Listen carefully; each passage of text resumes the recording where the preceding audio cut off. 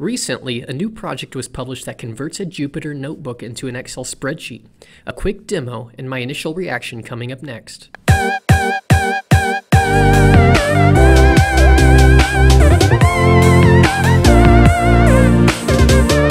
There was an interesting article that was published recently about how Jupyter is the new Excel. And this was really timely because personally, I'm not in data science proper. I work in a finance group in an accounting firm, but I'm using Jupyter notebooks all the time and applying data science and machine learning to my work more and more. And then I see this article responding to that one, which essentially says, yes, it's true. Jupyter is the new Excel, but not for your boss. Your boss is still way more comfortable in Excel. Oh, and by the way, here's a new project that will convert your notebook to Excel. I absolutely love this idea, so I'm going to demo the project and give you my initial thoughts. Let's go. First, I downloaded a Jupyter notebook, which I've linked in the video description.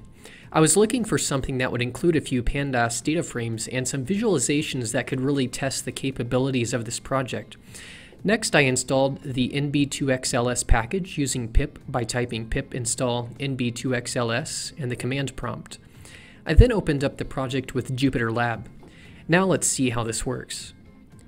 As you can see, this will provide lots of interesting challenges for Jupyter to Excel conversion with the charts and graphs, data frames, etc., but we'll see how it goes. Converting this notebook is pretty straightforward. Navigate to File, then Export Notebook As, then click Export Notebook as XLS. You'll see the file exported below. It will probably show up in your Downloads folder if you're using Chrome. Double-click the file and let's see what we've got. Okay, as I scroll down, it looks like it's done a pretty good job of transferring everything over. Even the markup headers come through decently. All of the charts were converted to images and inserted.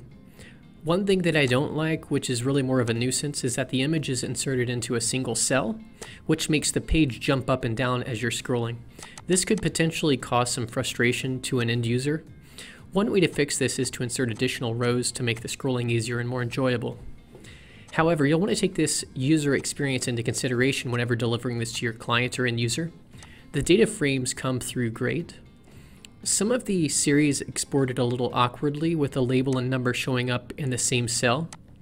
You can fix this with the data text to column split using fixed width settings. Okay, just a few more things to see. But first, if you're enjoying this video, please make sure you smash that like button. Let's keep going. So what I did is I took the raw dump from nb2xls and spent about 10 minutes cleaning it up. Overall, it looks pretty nice. nb2xls gives you a very nice starting position, and then with a few tweaks you have a very nice looking Excel document that you can forward to your boss. You can actually do this from the command prompt as well. Type in Jupyter nb-convert-to-xls, and then the name of the notebook. In my case, I'm going to type in test-notebook.ipynb. This will export the file to the same directory as the notebook. This is a brand new library and it's an alpha version, so you wouldn't expect everything to be perfectly polished. There are some tweaks that could make this a very nice tool, such as the items I pointed out in the demo. However, if you need to get your notebook into Excel for whatever reason, this is actually a great tool, even in alpha stage, and I expect this is going to continue to improve. Please check the video description for links to all relevant articles and libraries mentioned in this video. If you have any questions or comments, I'd love to hear from you, so please leave those in the comments section. If you enjoyed this video, please smash that like button and subscribe for future content.